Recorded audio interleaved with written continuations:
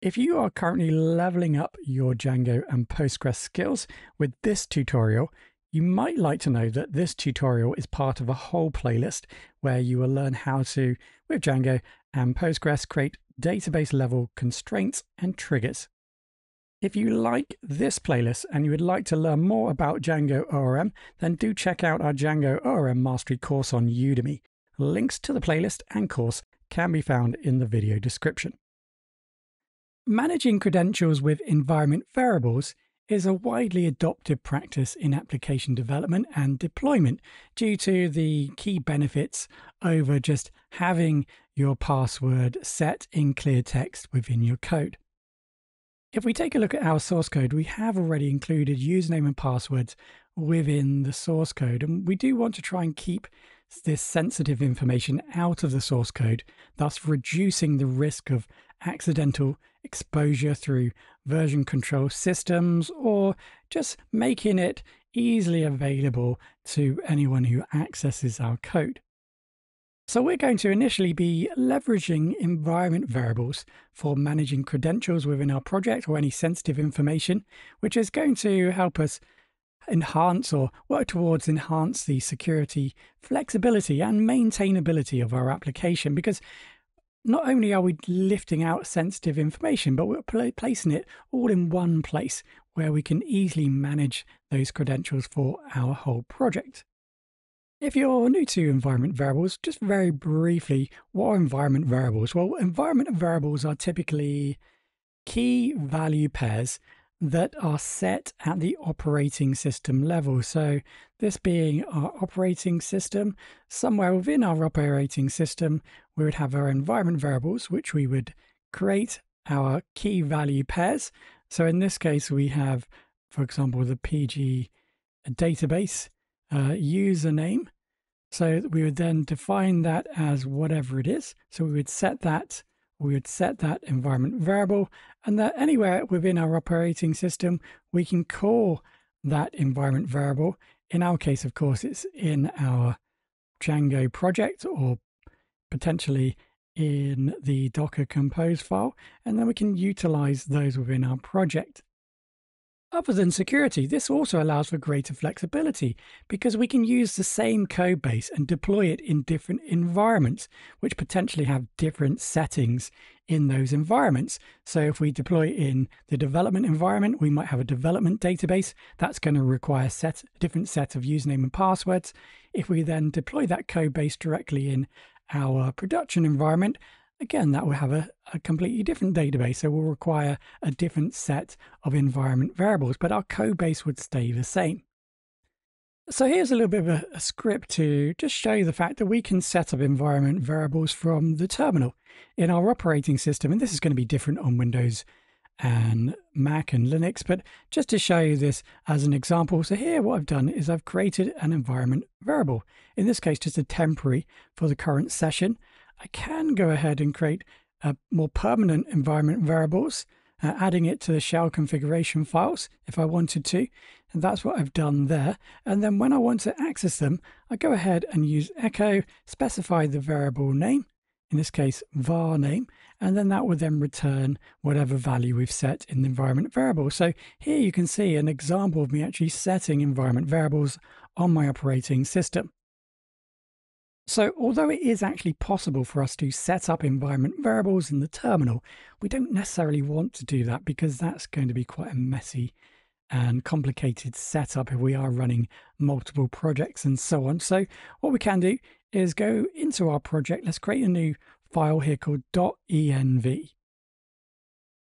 So first of all, with Docker, what we're going to find is that Docker will use the .env file to load any environment variables that can be used within our Docker Compose file. So these environment variables can be configured with various settings, database, username, passwords, and so on. So we're going to be utilizing this file to set up our environment variables for this project. So let's go ahead and now remove the environment variables here from our Docker Compose file. And we're just going to specify the fact we're using an environment variable file. So we just need to specify env file, And then we go ahead, and this is going to be again relative to the place where the Docker Compose file is in our directory. So you can see the env file is in the same directory as the Docker Compose file. So here we just specify dot, the same location, slash, and then .env. Okay, so that's going to find the env file and then load all the environment variables or variables from there. So now we can actually go ahead and specify some environment variables. So what we're going to need here is some key values. So let's go back into, well, actually I've removed them already. So what we're going to need here is Postgres user. That's going to equal Postgres. And notice there's no single or double quotes here on the string. It's simply just the actual username, and then we can define the password, same again. So key value, there we go. Right, so in the Docker Compose file, we don't have to do anything. This is just going to be all loaded in because we specified an env file. So that's the username and password. Right, so to actually load in environment variables for our Django application, we're going to need to do something slightly different. So let's go over to the settings here first. Right, so there are different packages for us in Python for us to perform similar operations. We're going to be utilizing python.env, which is a package that you'll find here in the Python package index, which allows us to load environment variables from an env file into our application. Now, generally, we'll utilize this in development, and we will have a different solution if and when we start to deploy this into our production server. So let's go ahead and install. Oh, that didn't quite work, did it? So let's go ahead and install this pip install python.env. So I just go ahead and pip freeze or update the requirements. We're not in the right directory. So I'll just change directory back up to where the requirements file is and do that again. Pip freeze. Okay, and then we go back into our project. Okay, so that is it. That's python.env installed.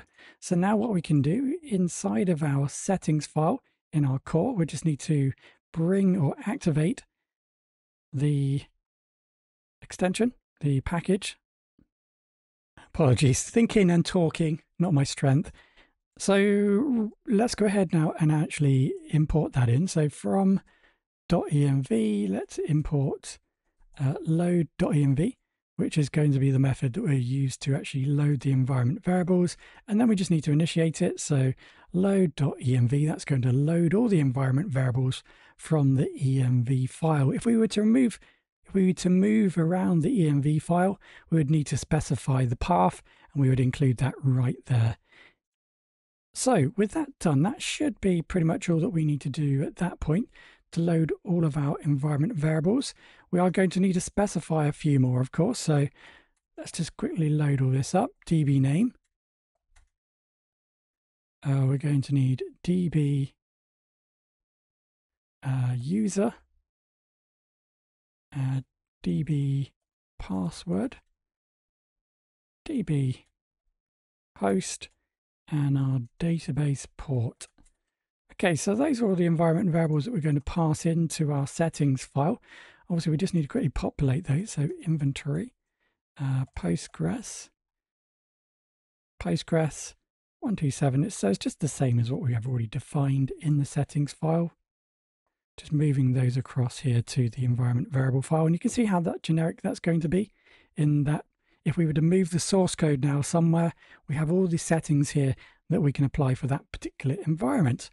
Right, so we need to also be careful. The way that currently we're loading in these environment variables into Docker, we might find that if we were to accidentally use an environment variable which is defined in the Postgres database default image, we might have issues there. So I have specifically named them so that isn't the case at the moment, because we're just using one file. It might be that we should utilize a single file for our Django application and a single file for Docker, but we're just trying to add everything at the moment all into one place.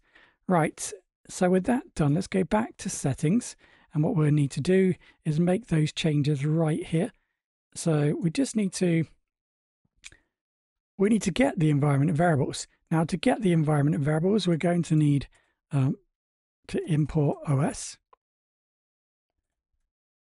so that we can use the getEnv function and get the environment variable. So we import OS. Apologies, so we're scrolling down, and now we can go ahead and start to change this up. So name now becomes os.getEnv. So that's the function that we're going to use to actually get the environment variable by name. In this case, it's going to be name. There we go. So that's how we're going to work to get all of our environment variables. So we can bring all that in. Don't forget the comma. And there we go. So we now swapped everything over to environment variables.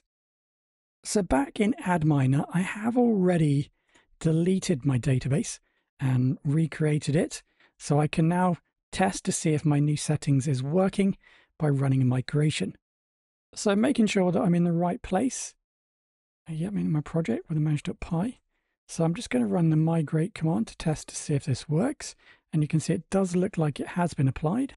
If I do a refresh in AdMiner, all the tables return. Good. So that just indicates the fact that I have successfully updated the settings with the new environment variables. They are working correctly. I'll just go ahead and drop my database and recreate it. So let's just double check the Docker side. So if I go ahead and just delete my containers and then all the volumes, let's just rerun this again. So back in the command prompt, I'm going to run the docker compose up with the D flag. So it looks like everything has started. If I look back in Docker desktop, I can see the containers. They are all back and running. They are all green.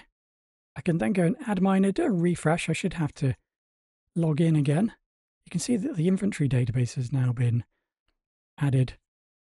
And there we go. So it looks like everything is working as intended. Now, if you do have any errors, it's likely to be the code is incorrect. You can download the source code. It should be at the start of this module. Have a look at the source code, make sure everything aligns up and everything should be fine. If you do have any other problems, just leave a message and I'll try and get back to you. Right, so we now have a basic framework for creating and then connecting our Django application to a Postgres database. As we work through this course, no doubt we will add different layers of complexity. So like I keep suggesting, it's well worth your time just spending a little bit of time now practicing what we've just done, making sure that you're familiar with that process as we get deeper into the course. Like I keep saying, it's going to make it easier for you to follow along.